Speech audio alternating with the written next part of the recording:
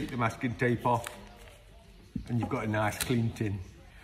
Nothing worse than the edge of a painting all splattered up, is there? When you're painting and you want to get excess paint off your brush, don't wipe it on the edge of the tin. Do this simple tip. Take your masking tape,